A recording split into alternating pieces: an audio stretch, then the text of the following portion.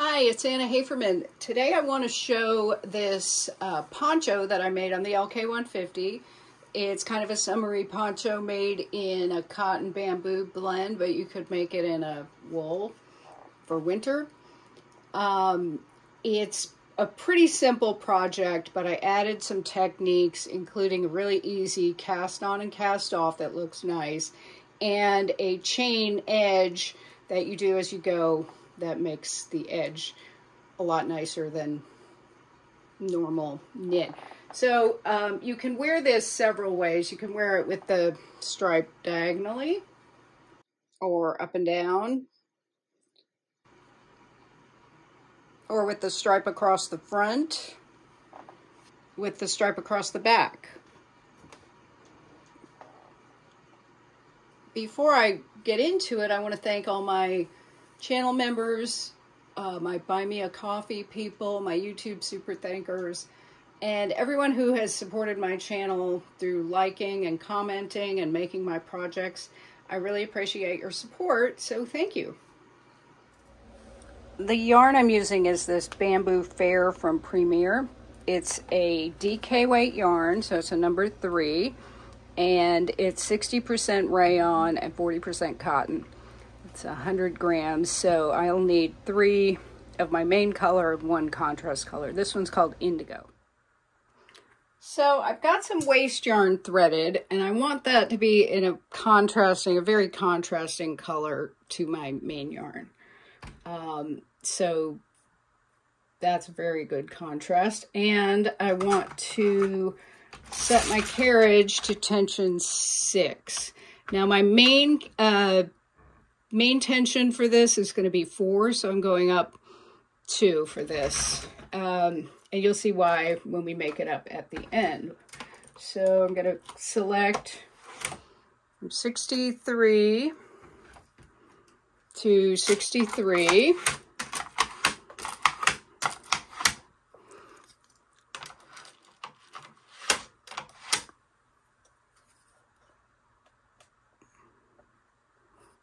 And then I'm going to push every other needle back. And this is just going to, I'm just going to cast on with the comb.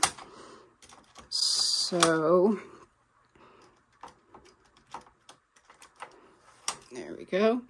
So, now I'm going to thread the waste yarn. And this is just your typical cast on, comb, cast on. So I'm going to knit 1 row. Then I'll hang the comb. And I like to hang it this way with the prongs facing me because I feel like it stays on a lot better that way. So, and I want to make sure that's okay. Then hang weight. So I'm going to put 1 on each comb, and that will be enough for now. So then I'll pull out all the needles I pushed back. And now remember to pick up that one because that got pushed back the last time. And for this, it wouldn't be that important if you didn't, but for a lot of things that are in pattern or whatever, you might mess up if you forgot to pick that one back up.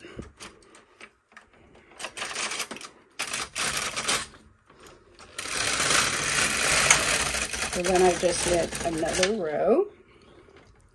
And now I'm just going to do about 8 or 10 rows of waste yarn.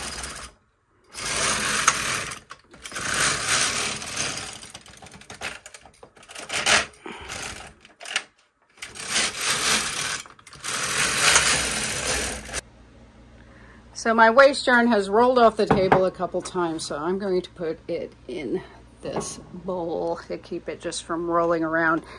And I have this new setup. I've got this keto cabinet, and have it pulled away from the wall a little bit so that it so I can get to the plug back there. I have a 970 in there. Anyway. Okay, so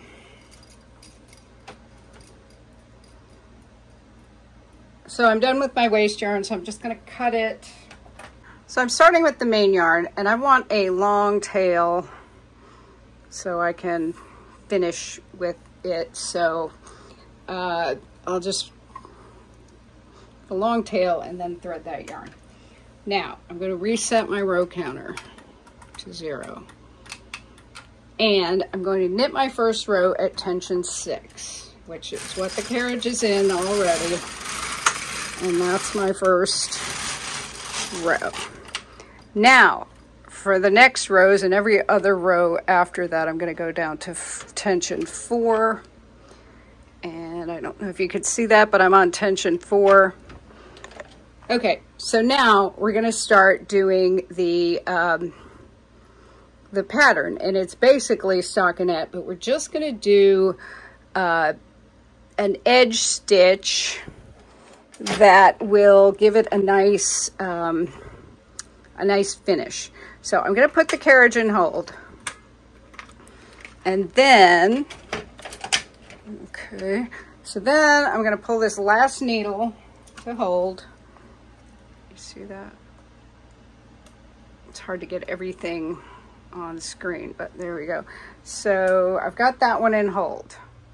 So I knit the row and it held this needle. So I'm going to wrap, the yarn went over the needle, which is what it does when it's in hold. And so I'm going to wrap that, just push the yarn under the needle, and then push the that needle back to upper working position. And then over here, I'm going to hold this needle. So what that will do is it will knit this one and then hold the one on the other side. So it's going to knit that one in.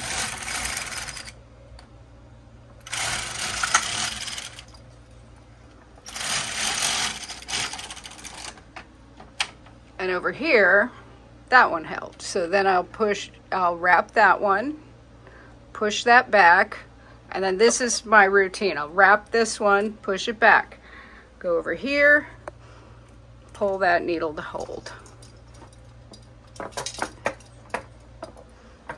So now it will knit this one in because I push it back to upper work, and it will hold that one. So I'm just going to keep doing that.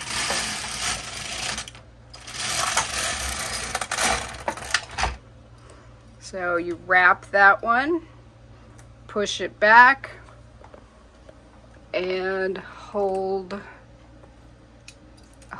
that one. So I'm always wrapping and pushing back on the carriage side, holding on the other side. So when I did this, I just was going wrap, push back, hold, wrap, push it back, hold, and just kind of repeating it to myself. And that way I could kind of keep track of what I was doing. So wrap, push it back, hold the one on the other side, and knit.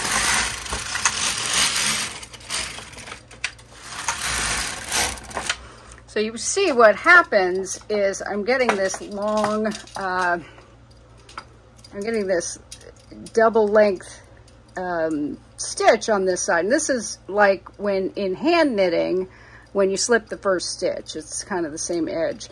And you see, this is what it normally looks like when you just knit, knit, knit. And then you see it has this kind of chain effect on that side. And because we're not finishing the edge of this, we're going to steam it out. And that edge hopefully will lie pretty flat and just give it a nice kind of a better edge than just the typical knit one.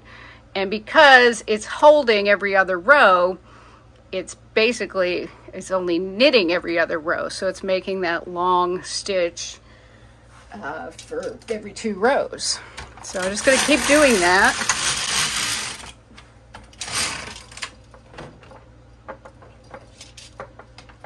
wrap, push it back, and hold. Wrap, push it back, go over here, and hold that one. So I'm going to do 40 rows of the white, and then I'll switch to blue. So I'll come back when I'm at 40. Okay, so I've got 40 rows. So I'm over on this side, and I'm going to switch to the blue yarn. So I'm going to wrap this still, push back, and pull the last one to hold. Cut this yarn, and then thread the blue yarn. Okay, so we're starting with the blue yarn, and we're just going to imagine that this is going, well, this actually is going to be a continuation. So I wrapped it, so then the blue is going to take over, and that will keep the chain stitch going. So you always want to weight down each thread, each piece of, each end of yarn. You can hold it, but if you wrap it, if you weight it down, it gives you a lot more control, because you don't have to hold it and do whatever you're trying to do.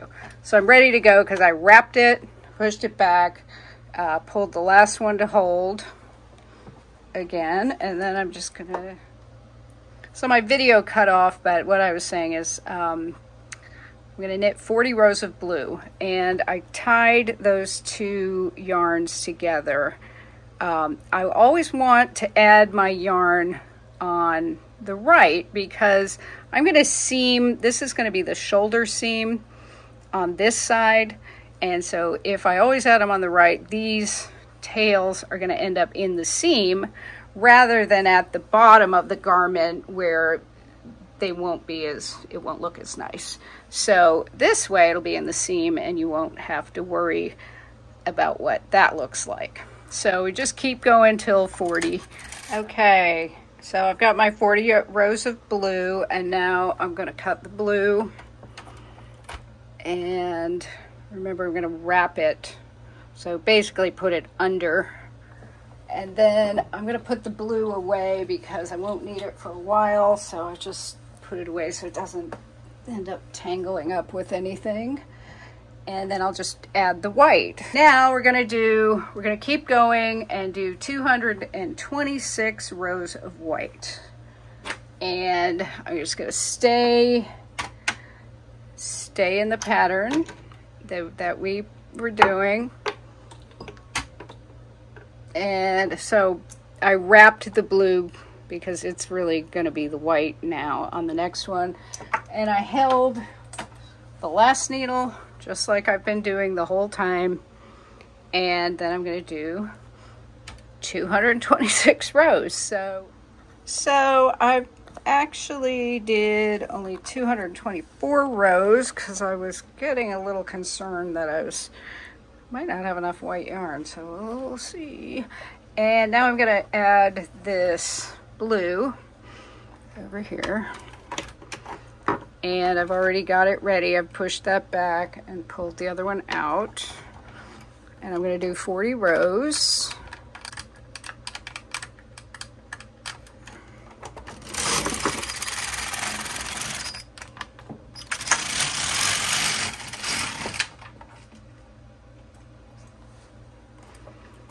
Okay, so I joined the white, or I threaded the right. This is all I have left. So I'm hoping I have enough, and we're going to be playing Yarn Chicken on video. So I'm going to push that one back, pull the other one, and because I don't have a lot left, I really don't want a long tail. I don't want to waste any. There we go.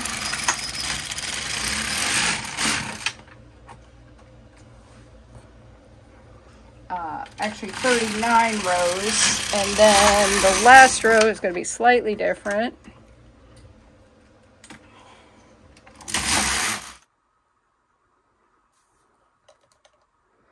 Okay, so I've done 39 rows of white. So I was at 40 with the blue and 39, so that's why it says 79.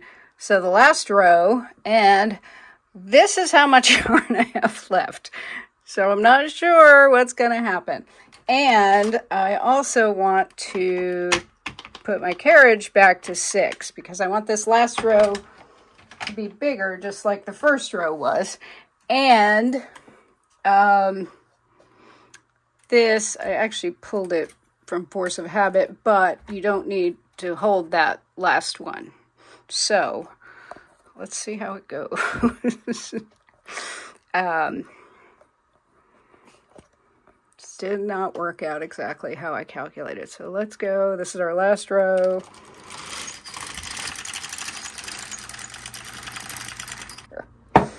And we're halfway there. So after that last dramatic row, I switched to waste yarn. I'm still on tension 6, and I'm just doing about 8 or 10 rows with waste yarn. So then we'll just knit across and take it off the machine.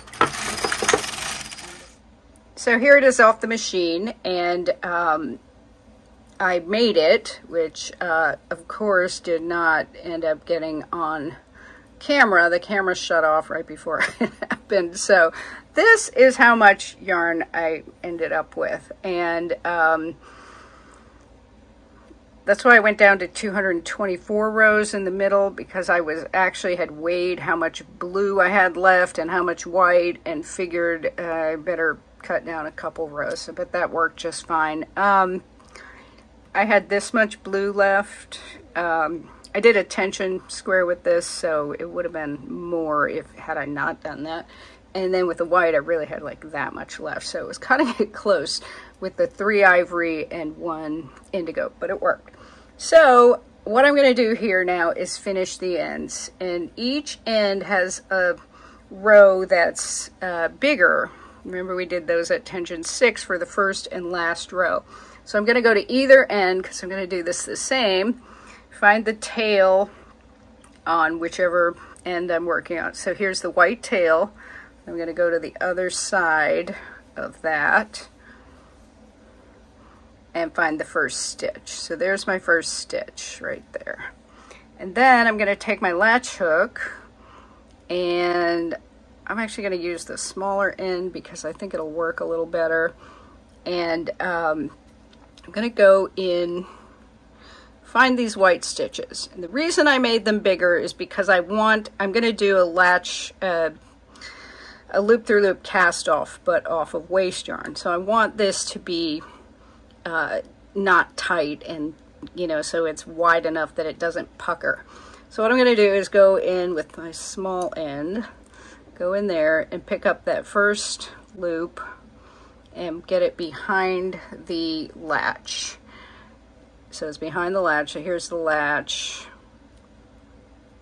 Here's the latch, and so it's behind it. And then I'm going to go to the next one, the next white one, and get it in the hook. So then I'll pull the one in the hook through the other one, and then put that one behind the latch. Then I'll go to the next one and get in there and do the same thing. The next one, and do the same thing. So that I'm just going to keep doing that. And this is why I cast on with the waste yarn and then the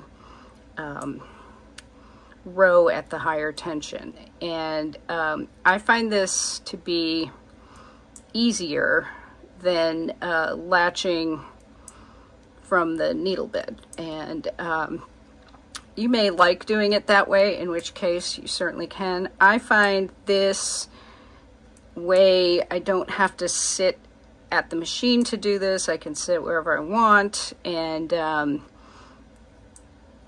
I can, it also gives me a nice tension. So I'm just going to do this whole row.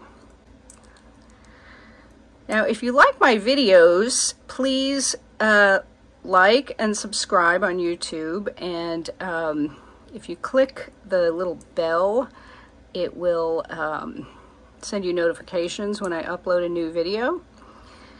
And I appreciate all your support, the Buy Me a Coffee, the YouTube super thanks, the channel members, and everyone who likes and comments and shares and makes comments. I said that already, but I appreciate it. It really does help me to grow and make more videos, so I appreciate it. So I'm just going to keep doing this. It really goes pretty fast. Okay, so here's my last one, is right here. So I'm going to pull that through. And then I've got my last one. Now what I want to do, so that's my last stitch, I'm going to grab the tail and pull that all the way through. And then just pull it a little tight. And that's the edge, and it might seem a little tight right now, but once we remove the waste yarn, you'll see it will be the right tension. So then again, on the other side, I'm going to find my tail, which is, that's the beginning. Okay, there it is. So this is the other side, and here's the tail on this side. So I want to go over to this side and start here. There we go, and just kind of tighten it up a little. And it does seem really tight at this point, but we're going to take the waste yarn off. Now this, let's see, let's start over here. So this is the, this was where we started, and so, or no, this is where we ended. So that was the last row we knit, and this one will just unravel. This one you can just unravel. It'll easily unravel. So you can do that one that way, and the other one is not as easy to unravel because it's where we began, and just the way the knitting is, it's not going to unravel that way. All right, so I've got to my last one, and it might hook there, but that's okay because you can just pull it. Okay, so there we go. And just to make that easy, I'm going to just cut that so it comes out. Okay, so that's our edge, and see how it's nice and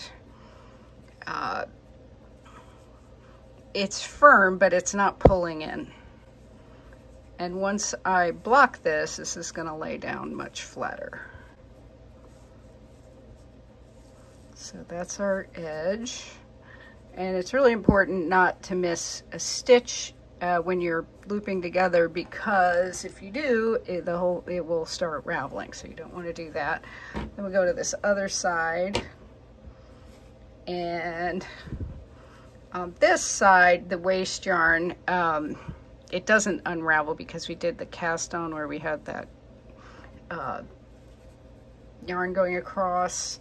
So what I'm going to do, the tail's over here. I'm going to go to this side and just cut my last stitch. Make sure not to cut any of your project yarn, which is the white or the blue. Cut that red one, just cut it off. Then go to the other side, and there's your tail, and just start pulling. And if it's giving you trouble, you can make some little snips along the way, but it should pull out. Well, mine didn't, but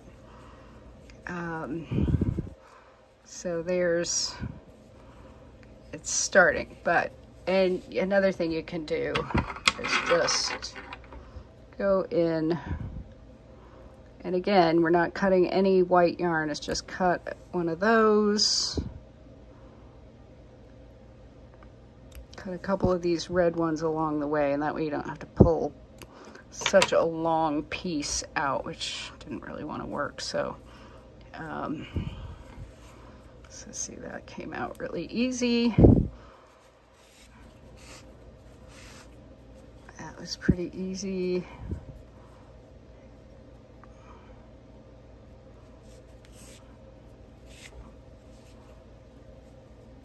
And over here. There we go. So here it is after blocking it. It's folded in half so I can get it in the frame. The fabric is really nice and soft and drapey. I think the rayon gives it a nice drape, and the cotton makes it feel really good. The whole thing is just very nice. This is how I'm going to do it. So I'm going to take this yarn from the bottom one and thread that.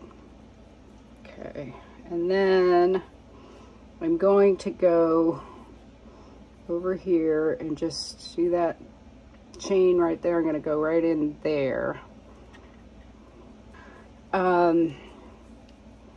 So I'm going to come back and go in the first chain here.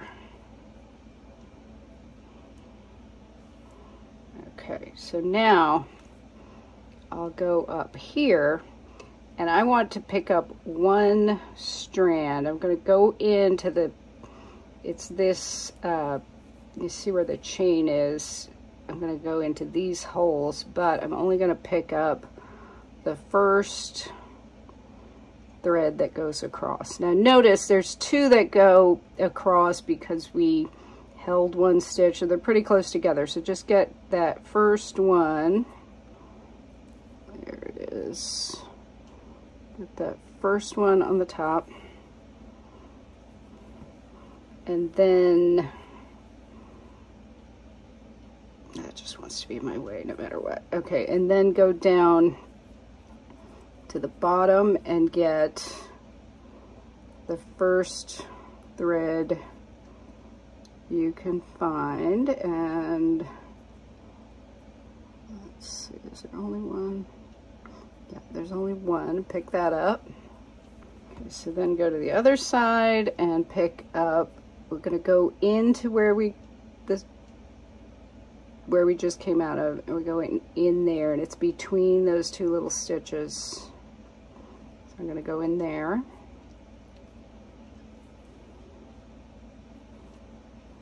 And then come back here and go in where we came out. It can be a little difficult to see at this point, but it's right there. And then I'm just going to pick up one of these. So these kind of clump together, just get one. And this is going to make kind of a stronger seam, so it's not going to pull as much. So then I'll go over here and pick up one there, and just keep picking up one bar each time. I want to come down here. There should be one more white one for me to get.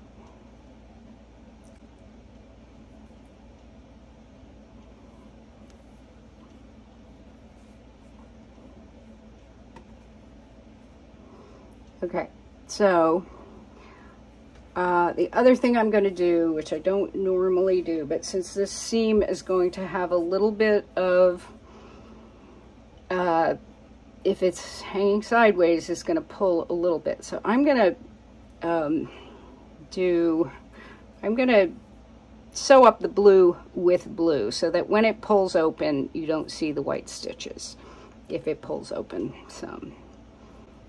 So I'm going to go here, and the first one of these I made with a wool, and I was able to just match or stitch, picking up those and then those on there. So it, and it was fine, but this fabric just seems to be a little more, just a little, I don't know, maybe because it's cotton, it's doing that, I don't know. So anyway, then the next one, like so, let's see, we want to go back, let's see where we were, back in where we came from. So I'm actually going to come around here and just pick up that blue stitch, and then I'm going to tie the blue to the white when I'm done. So I just did that blue, that one blue stitch, and then if I come over here, I should be able to find one blue stitch.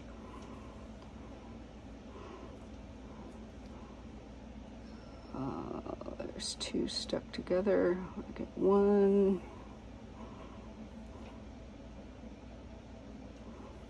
Just one at a time. And this way, if it pulls a little, you're not going to notice there won't be an obvious white stitches in there. So I'm just going to start with another length of white, and then I'm going to go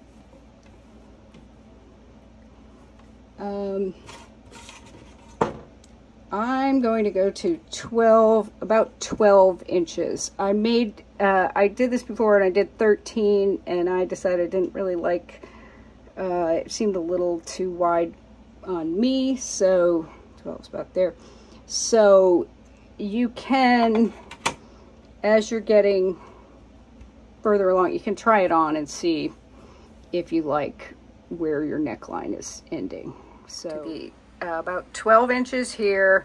Then I just sort of went around with that thread that I haven't woven yet, and then I tied, it's hard to see, but I tied the end of the white I was seaming with to the blue I was seaming with. So thank you, and let me know if you have any questions.